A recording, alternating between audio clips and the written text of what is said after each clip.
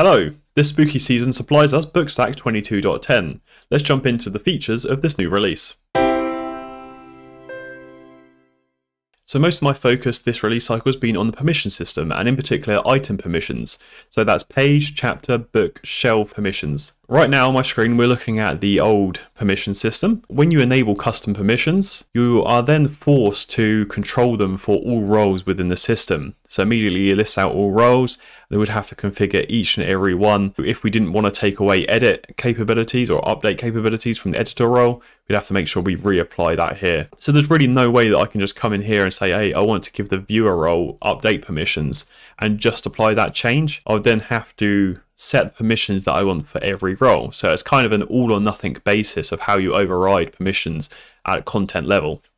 Now, as of 22.10, the permissions view now looks like this. So quite a lot's changed, it's all been redesigned, but the main thing is that now you'll only see roles here that have specific permissions applied. So if we want to then override permissions for an additional role, we could click this drop down and, for example, let's override the permissions for wizards and say, let's let them view. And that's all that you'd need to do. So you can configure everything on a per role basis, and then let's remove the custom permissions for this viewer user.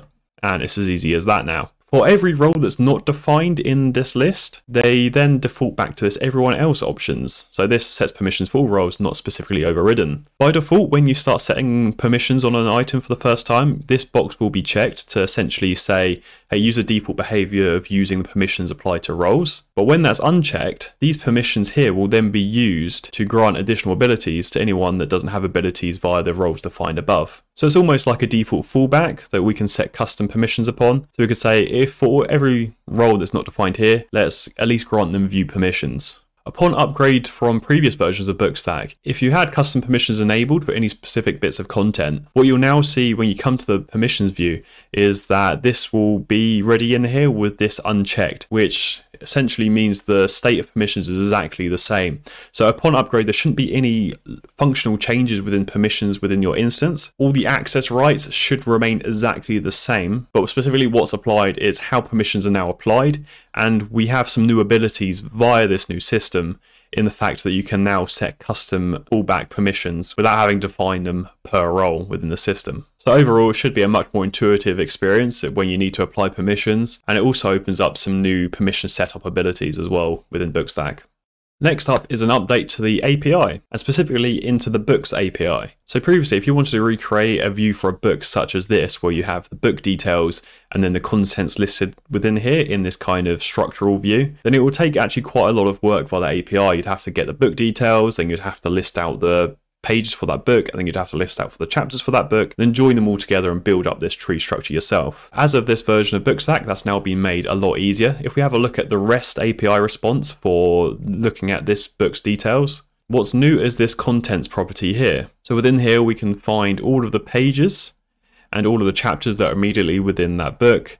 And then chapters will also have their pages listed. So it instantly provides you that tree structure with all the most important details that you'd need to recreate the same kind of view in external applications. Code blocks have received a minor update within the WYSIWYG editor. Now when you click on a code block, you'll now get this little popover with an edit icon. So this is mainly to improve the experience, especially for mobile users, just to make it more obvious about how you'd edit this code, because by default it's a double click to open up that in the editor. But on mobile, the double click really isn't accessible because it does other operations like zoom into the content. So this toolbar allows easy access to editing code blocks on mobile devices that don't support double click. Also related to the WYSIWYG editor, the table icons have received some updates. So they've had some slight tweaks applied just because they were really quite hard to differentiate before. But now the sizing and the spacings have just been adjusted slightly just to make the icons a bit more easily recognizable. It's a bit more obvious in this comparison photo where we have the old ones at the top and the new ones at the bottom. And you can see just slight changes across each icon just to make them a bit more easier to recognize at a glance.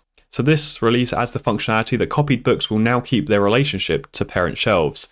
So if we copy this book, and we can see we're copying it after going down through the internal department shelf, and we'll just call this the new accounts department, we can now see that it's remained within that shelf. This functionality will copy the relation to all shelves that the current user has access to edit, and only those shelves, because essentially that operation is editing the shelf contents. So just keep that in mind if you have permissions at play in your instance. So we have another update to the code editor and code blocks in general, and that is syntax highlighting support for MATLAB or Octave code. If I paste in some there, and then we can see we've got both MATLAB here as well as Octave, both very similar variants of the same type of code. And now we've got full syntax highlighting.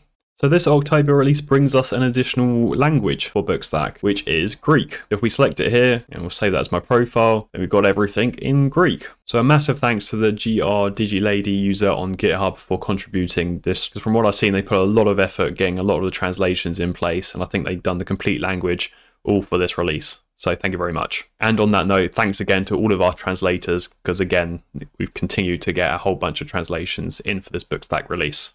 So one last thing, in this release cycle, there's been a lot of cleanup of old libraries and just general code-based work to keep things maintained, and to also add parallel testing, which we're seeing here, which makes running our tests a lot quicker, which is kind of a neat feature to quickly get feedback on whether things are working correctly or not. But yeah, that covers all the main features of this release. For the next release cycle, we're probably going to take a break from the permission system and maybe find some UI improvements and some other little points to address, and then probably continue work on the permission system the release after next. Well, that's everything I've got to share in this video. Hopefully your upgrade to the newest version of BookStack goes well, and have a wonderful day.